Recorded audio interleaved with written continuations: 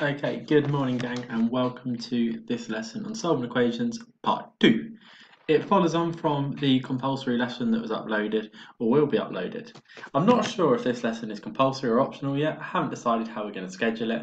Obviously, what it is what it says before the video, spoiled by the title. And if you're back in school, it's whatever your teacher says it is. So, let's get cracking. What I would like to do, I've called it a knowledge check today. Went through and corrected that. I'd like you to pause the video and give it your best shot. If you're stuck, let me just say this. Write the vector. That just means explain the movement, but I'm going to show it in a vector. And calculate the mean for each data set.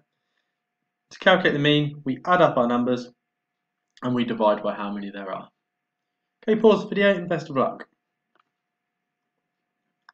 An answer coming on the board in 3, hopefully not cheating, 2, 1, and let's get cracking. Okay, so increase 80 by 10%. Now there's lots of different ways to do this. I'm going to put up one method, but I'll talk through another. Really confusing, I know. So the answer for the first one is 88. You can do it as I've done it on the board using multipliers, or you can do 10%, which is 8, add them together and you get 88. So 80 add 8.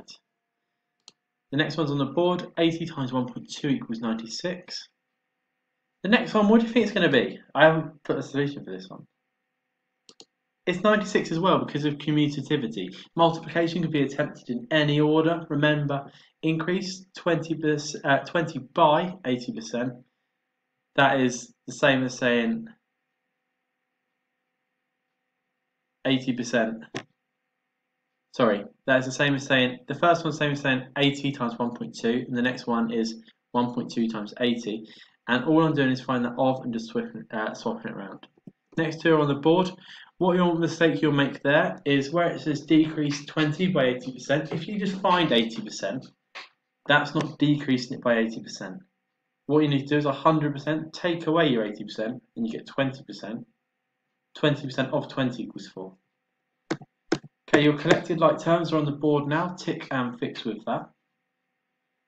See, all I'm doing there is collecting my like terms. I can't add together my unlike terms. Okay, now the vector movements, I said you could have an explanation. So I will say that, and then I will also put up my vector movement. So A to B, you could have right 4 and then up 2. That is how you show it as a vector. So if you've just put it in words, make sure you copy that down. And A to C, I'm going along, I'm going right 4, and I'm going down 2. So 4, negative 2. See how there's no commas in a vector.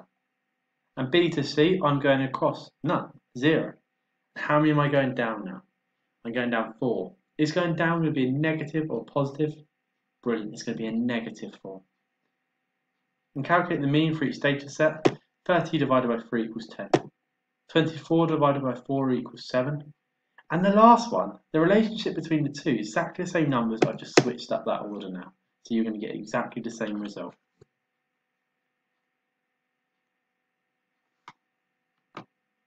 Okay, and what I'm going to do now is push on with today's lesson, tick and fix that, let us know how you get on. But what I want to look at now is this, 3x add 11 equals 38, and how I would solve that.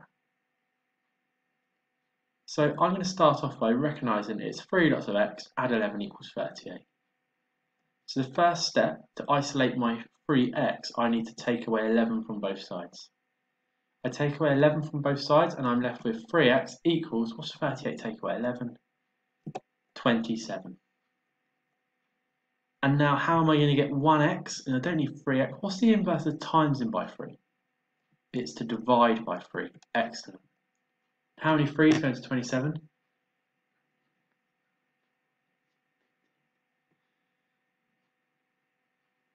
Excellent. I get 9. X equals 9. And we're going to have a look at one more before we do some wheelies. So what's changed about this one? What's going to be my sticking point? I've got 9x take away 13. The inverse of taking away 13 is to add 13. So I'm going to add 13 to both sides, and I get 9x equals 45. Now if 9x means 9 times x, what's going to be the inverse of times in by 9? Excellent, it's going to be to divide by 9. And how many 9's going to 45? Excellent, it is 5. Okay, so on the board now is this redo. What I would like you to do, you've got two options. Either work through it with me, making notes, or you can pause the video and you can have a go at those. And then you can work through them with us after, just see if you're right or wrong, really. Okay, so let's look at this first one. 4x add 10 equals 70. First step is I'm going to do the inverse of adding 10, which is to take away 10. And I get 4x equals 60. And then divide by 4, I get x equals 15. Oh, I really hate those answers like that. 6x take away 10 equals 26. First step, add 10 to both sides. I get 6x equals 36. 36 divided by 6 there, I get x equals 6. Okay, now this one's a bit more challenging. I'm going to start by taking away 6. And I get x over 2. 16 take away 6 equals what? 16 take away 6 equals 7. But now what does this vinculum mean? That vinculum means divide by 2. So what's the inverse of dividing by 2? Excellent, it is going to be times by 2. I've got my really scruffy writing. Times by 2 on both sides. I don't write that bad on the board normally. I get x equals 14. Okay, and this last one's really challenging. I would just go for it really quick because a lot of you are really going to be pushing on this now. I get 5x. I really shouldn't have done it like this. I might just write it on the wall next time. 5x over 2 equals, take 6 away from both sides, I get 35. Okay, now I times by 2, because that vinculum means divide by 2, and I get 5x. You're probably thinking, hurry up with that little mouse. 5x equals 70. And I finally finish by dividing by the 5. How many 5's go into 70? Excellent, I get 14. Okay, what I'd like you to do now is hopefully you got on well with that. If you're not, if you didn't, sorry.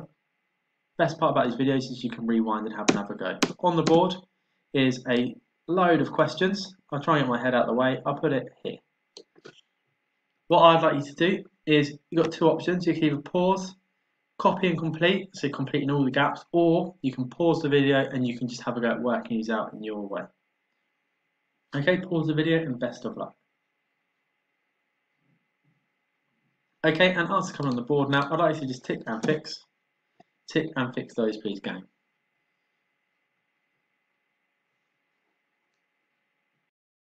Okay, my head was shielding the answer of 4. I think that is a really good number, so we will call that the password today. I've just highlighted it on the board. Just that number there, nice and easy. Alright, let's finish this lesson then. And I don't want you rushing away to do that now because we've got a quick fire and I'd love you to get those achievement points in. So what I'm going to do is I'll put up a set of questions on the board. Remember, time yourself and let me know the scores in the stream for an achievement point. Starting in 3, 2, 1, go. Tick and fix, please, team. Best shot. 5 times 10, then add 5 times 2, or you can do it a different way. 10 add 2, times it by 5. Best of luck. Remember to pause the video now.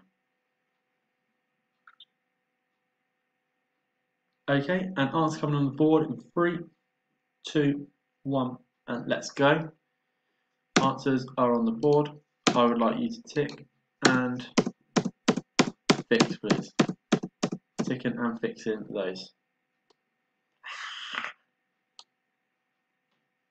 Okay, spot on. Let us know how you got on for an achievement point, and that is the lesson done. If you want a bit of an optional extra, I will leave these on the board.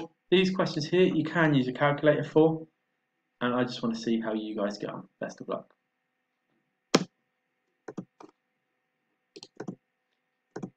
Okay, so I hope you found that useful. You will see me in the next video. If there's any bits you're stuck on, you can leave a comment in the stream. Alternatively, and probably more effectively, you can rewind the video and you can give it another shot. Okay, I'll catch you later.